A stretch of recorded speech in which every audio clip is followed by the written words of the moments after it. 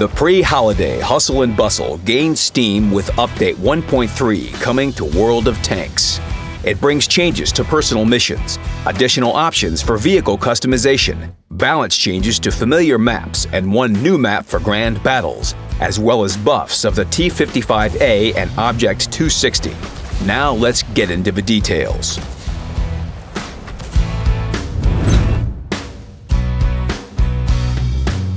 The new campaign of personal missions is one of the most recent main events. This is a challenge for all tankers, a chance to show one's worth and receive deserved rewards. But as the statistics and player feedback indicated, the conditions of Operation Excalibur required some polishing. As many as 23 missions of different national formations have been adjusted in Update 1.3. They have become easier. Significant changes were introduced to the first campaign. All platoon missions lost their platoon status. Their conditions were reworked for solo completion. Additionally, you can now track your progress while in battle, just like the new campaign.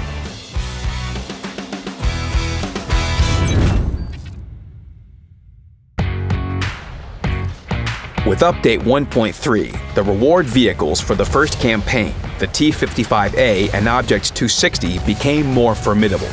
The turret armor of the German medium tank was improved, similar to the T-54's armor. Dispersion on turret traverse was reduced. The engine power has been increased. The velocity and armor penetration of a standard shell were improved. The aiming time is now less, and the tank gained 50 more hit points. Now it's more convenient to withstand opponents. The Object 260's characteristics were boosted as well. The gun dispersion on turret and hull traverse and when on the move decreased. Additionally, its suppression angles are now -6 degrees. The aiming time and reload time were reduced. The turret became sturdier. The hull armor received pinpoint improvements. Slopes in the front projection, previously vulnerable at a certain angle, were removed. The hull roof was changed as well. It became a little thicker for better protection against HE shells, especially against SPG splash damage. By request from the players, the object received 10 more shells. Playing this revamped tank is now more enjoyable, and there are now more reasons to complete the first campaign. For snappy dressers and fans of vivid images, a new section appeared in the exterior menu, Decals. You can apply them to Tier 10 vehicles and Tier 8 premium vehicles, except for the unique tanks such as the Defender or Primo Victoria. 4 spots on each tank are available for a maximum of 2 decals for every type of map. You can change the size of decal, flip it, or even shift it in some cases. The work on customization will continue. In future, players will have even more exterior customization options to choose from. Share your feedback on decals on the forum and in the comments section.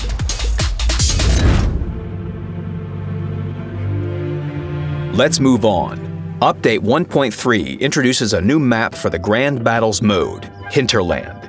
It features hills with peaks and valleys, and a town in the center. The map is inspired by vast spaces of the Soviet country.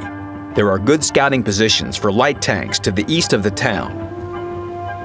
Spotting the enemy positions is also possible from the far right side of the map. Heavy tanks will perform the best in the town. There's a lot of cover and opportunities to their armor. At the same time, pushing through a flank may also require their brute force. Medium tanks can spread out in all directions and support the Allies in key areas. For TDs on both teams, there are many vantage points which they can fire from. This map is vast and varied.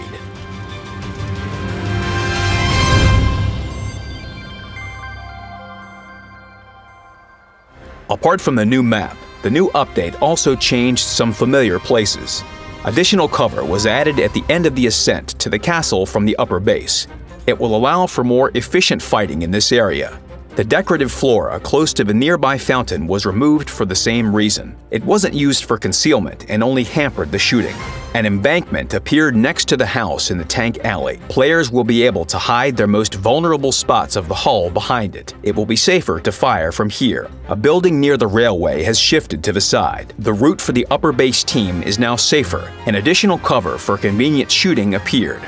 Regarding the Fisherman's Bay map, the vehicles of both teams now can roll down to the town without fear. By changing the terrain relief and adding new cover, we have prevented early spotting. Defensive positions in the town suburbs were improved for both teams. Lines of fire from the map center are now closed, and players can focus on the urban combat. New buildings in the eastern part of Central Village were added. They will let players move from this area to the town more safely and cover the initial routes of both teams at the beginning of the battle. The field flora that allowed for stealthy shooting from both sides was removed. The cover near the upper and lower base will become good support for an attacking team in this area.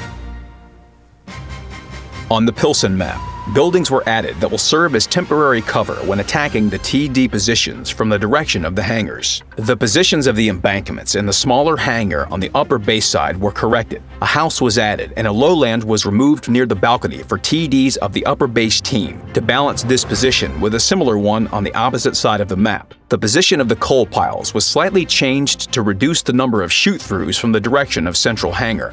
The positions of bushes and metal pipes along the lane were changed to balance the chances of both teams in this area. The angle of the hill slope was changed to reduce the possibility of shooting at the vehicles moving between the small and large hangars.